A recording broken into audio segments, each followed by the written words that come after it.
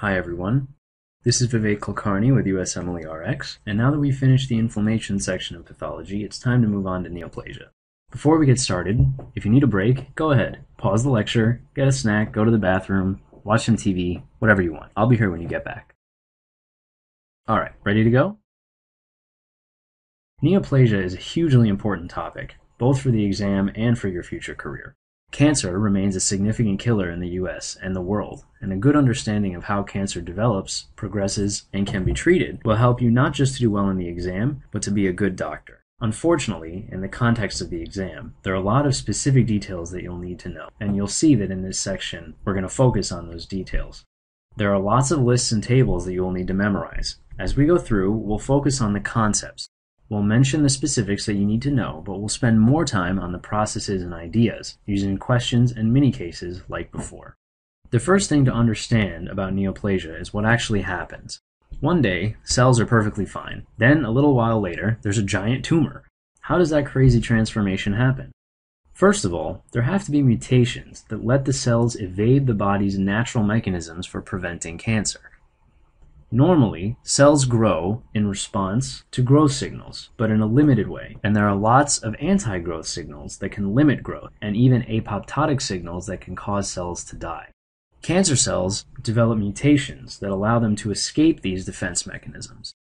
They can evade apoptosis, they can grow without growth signals, they can ignore anti-growth signals, and they can stimulate their own never-ending blood supply. What makes things worse, cancers also develop the ability to break out of the tissue where they normally live and cause complete devastation to the entire body. It is really scary how much these little cells can do. This page goes through a typical progression for an epithelial cell cancer, known as a carcinoma. We'll get to the nomenclature in a little bit, but for now, let's focus on the progression. Normally, epithelial cells are well differentiated and stay separated from underlying tissue with a basement membrane. Early on, some of these cells acquire mutations that allow them to divide more than they should, leading to hyperplasia, or to divide abnormally quickly, leading to dysplasia. As these cells continue dividing, they acquire more mutations, and eventually the whole area is filled with these neoplastic cells. This state is called carcinoma in situ, which literally means cancer in one place. The picture shows ductal carcinoma in situ, a common type of breast cancer. Next, the cells can acquire a mutation that allows them to invade through the basement membrane, at which point the mass becomes a locally invasive cancer. These mutations are usually enzymes like collagenase or hydrolase, which makes sense since the basement membrane is basically collagen held together by bonds that can be hydrolyzed. Finally, the cells can acquire a mutation that allow them to survive in a distant location, which is manifested clinically as a metastasis. One thing you should remember about metastasis is that carcinomas typically spread through lymphatic vessels, while sarcomas typically spread through blood vessels. The information on this page is really important. Let me say that again. The information on this page is really important. In fact, it's so important that before we move on, let's use a mini case to drill things home. Ready? A 52-year-old man comes into your office after seeing blood in the toilet bowl. He's never had a colonoscopy, and his father died of colon cancer at age 60. Which of the following, if related to underlying malignancy, would be most concerning? Diarrhea, constipation, jaundice, or anemia? This is a tough question. If we're worried that this patient has colon cancer, any of these symptoms could arise, but metastatic colon cancer would be the most concerning since it would be a sign of very advanced neoplastic progression. Diarrhea, constipation, and anemia can all be explained by cancer limited to the GI tract, but jaundice would mean that the cancer has metastasized to the liver and would carry with it a pretty bad prognosis. Great job!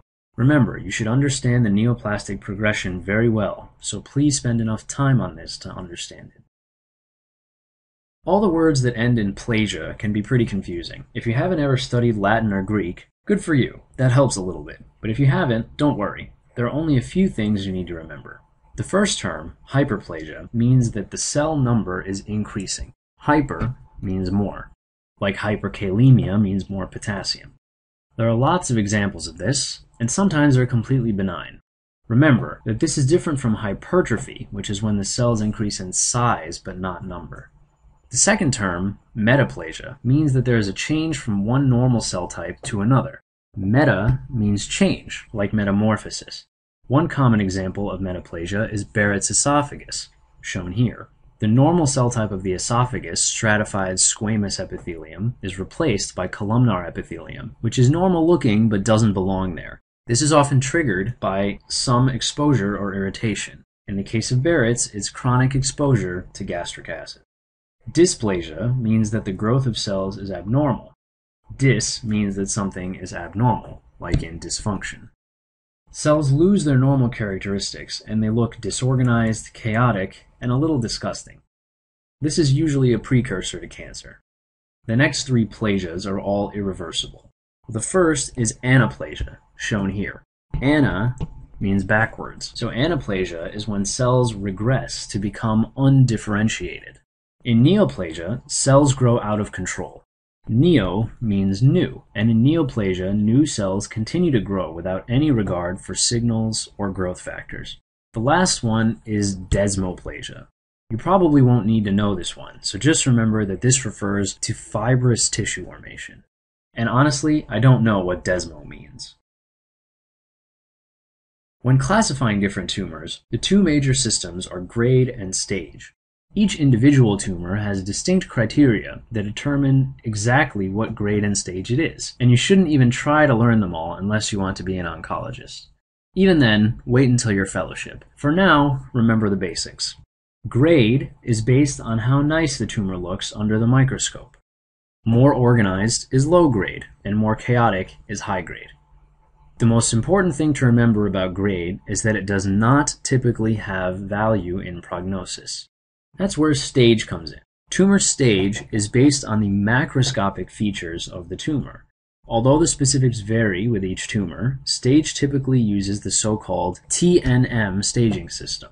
T for tumor size, N for node involvement, and M for metastasis. Stage is used to stratify patients based on prognosis, and also used to dictate different levels of treatment. Large tumors are worse than small, more lymph nodes are worse than a few, and metastasis is worse than localized disease. Let's just reiterate that one more time. Stage is macroscopic and used for prognosis, whereas grade is microscopic and not used for prognosis.